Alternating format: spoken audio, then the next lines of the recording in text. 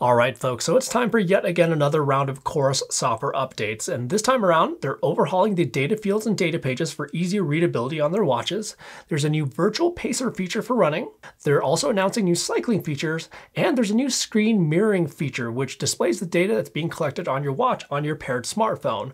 However, there's a lot more to that screen mirroring feature which makes it kind of interesting and probably the most intriguing feature on this new update. So with all these updates, these will be coming to their public beta program for the Pace 3, the Apex 2, the Apex 2 Pro, as well as the Vertex 2 on April 24th, with a full release planned for around May 10th if all goes well with the beta. And then for the Pace 2, the Apex Pro, and the original Vertex 1, that's a few weeks later at May 16th for the public beta and a planned May 30th rollout. Okay, so first up, let's talk about their new virtual pacer feature, which is available on the run and track run profiles. And at the moment, it's just a basic pacing feature for either specific distance or just maintaining a certain pace, where it'll alert you if you're going above your pace, below your pace, or maintaining your pace. So right now it's basically one constant pace to maintain, which we all know doesn't usually happen during a run. So it's not going to be as advanced as being able to create a pacing strategy where you could build a workout or race strategy with something like negative splits. But they did mention that this is just kind of getting the groundwork in place for a pacing feature. So I could see a lot more customization with a pacing strategy being built out in the future. And then next up, they've also redesigned the look and feel when it comes to the data pages and data fields, where it's now easier to see your data at a glance. So they've been able to increase the text size of the actual data by hiding the data field label when you're not interacting with the watch.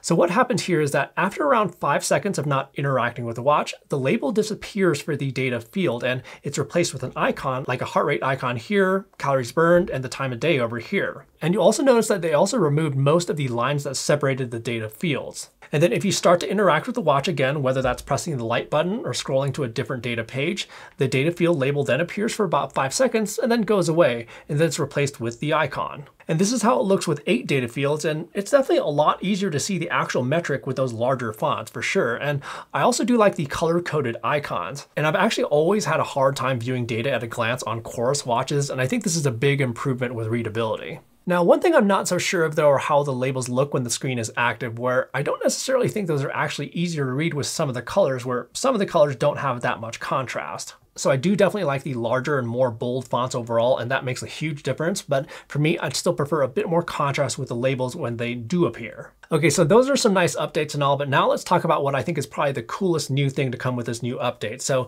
they now have a screen mirroring feature where you can display the data that's being collected on your watch on your paired smartphone. Now, COROS isn't the first company to come out with this sort of feature, of course. So Apple introduced this a bit ago with their live activity view feature with their Apple Watch. And I think it's also good to mention that Garmin has had the screen mirroring with their Edge bike computers with their extended display feature, which is kind of similar. So this concept of mirroring data that's collected on a watch isn't necessarily something new. However, COROS is extending this idea a bit more. So first off, this isn't just for cycling. This is for any workout type, and there's also some additional functionality where I don't think screen mirroring is actually an accurate name for this feature. It's more than just showing the data that's being collected on your watch, and there's also a lot of possibilities that could be probably built out with this feature in the future. Actually got that right first time.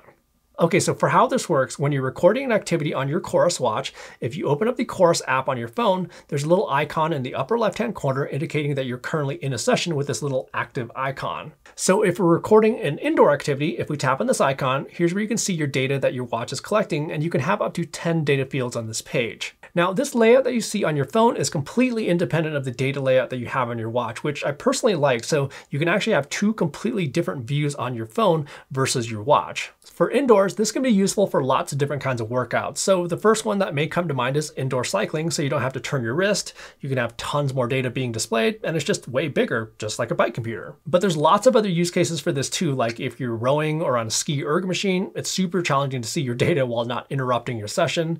If you're on a treadmill, you can see stuff like your cadence and training load. If you're doing high intensity interval workouts, again, your hands are probably going to be occupied, where you could just have kind of your phone on the ground so you can see your data. And then another example COROS gave is if you're doing hangboard workouts, where it's going to be pretty challenging to see your watch from that angle. So there's actually lots of different use cases for this feature. So I'm glad they didn't implement it just for cycling.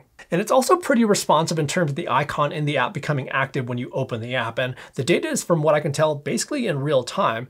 Oh, and then one more thing is that if you do press the lap key on your watch, you'll even get a lap notification in the app. And then for stuff like weight training, you'll also be able to see your rep count. And since the lap key works a little bit different here, where it advances to the next rest period or set, those appear in app as well. So that's definitely cool and all, but now let's talk about outdoor activities, and this is where it kind of gets interesting. So when you start an outdoor workout, it's actually a different kind of display that you see in the app. Instead of being a full data page, it shows a map with a few data fields at the bottom of the page. So what it's doing here is using the location data from your watch to pinpoint you on the map in the COROS app. And the reason this is kind of cool is that maps on watches are great and all, for sure, but they're going to be more useful for navigation in your general vicinity, like figuring out like which fork in the trail to choose. But if you're more in a pickle and need to figure out like how to get to a location like 10 miles away, that becomes a lot more challenging on a watch. And that's where just being able to open up the COROS app and see your location along with a full-blown map comes in super handy.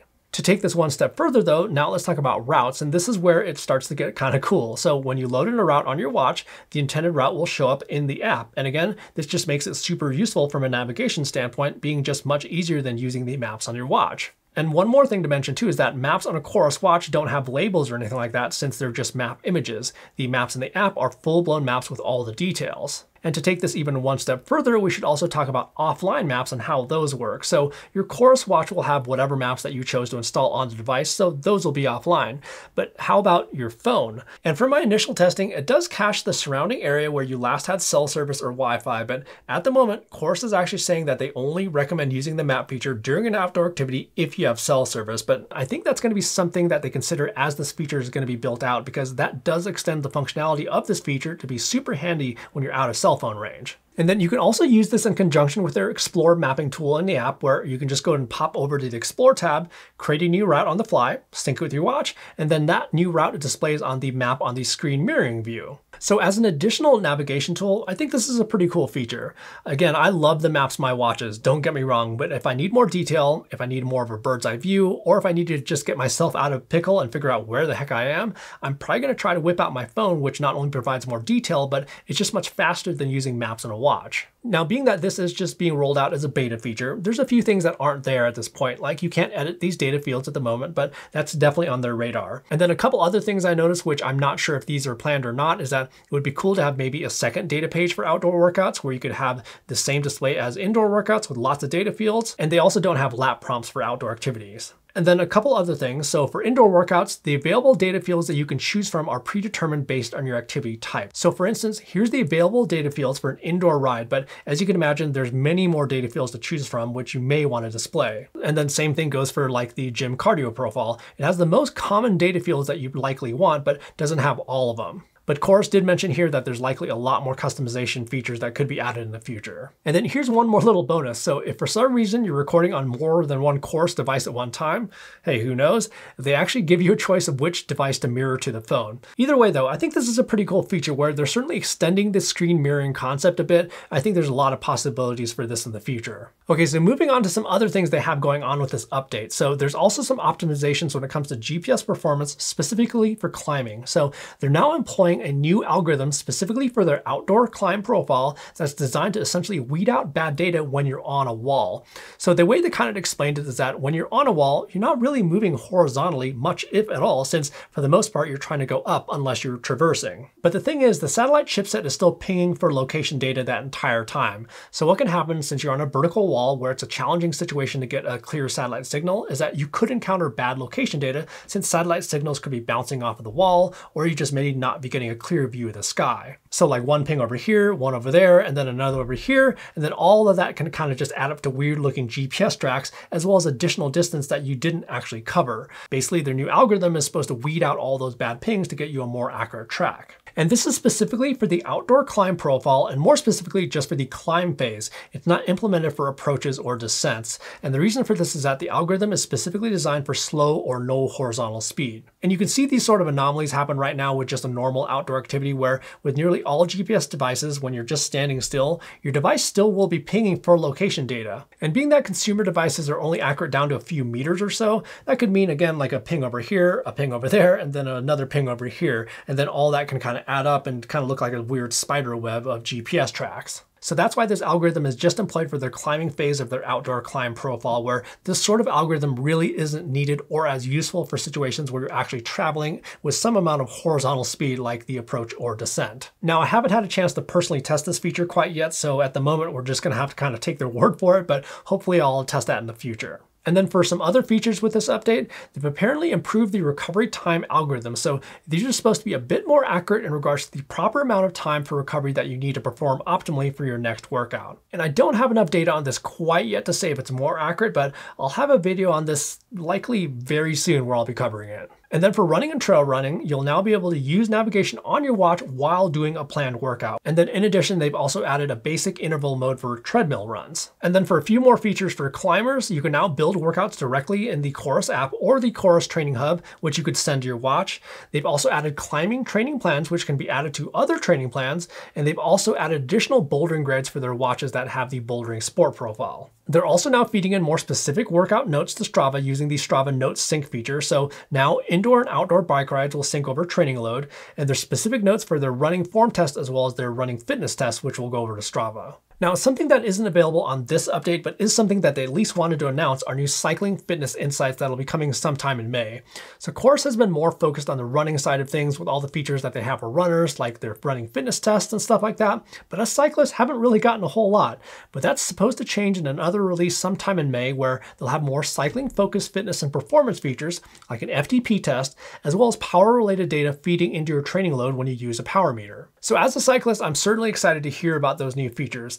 I'm not as excited to have to do an FTP test in about a month or so, but I guess stay tuned for that suffering. So again, when it comes to the rollout schedule for this update, so you'll be able to sign up for the public beta starting on April 24th if you have a Pace 3, an Apex 2, an Apex 2 Pro, or a Vertex 2, with a full public release planned for around May 10th. And if you own a Pace 2, Apex Pro, or original Vertex, you can sign up for the public beta May 16th with a full rollout planned for around May 30th. Anyhow, that's everything new COROS has in the works with this new software update, but I'd probably suggest subscribing to the channel and turning on that little notification bell if you haven't already, because things are definitely starting to heat up.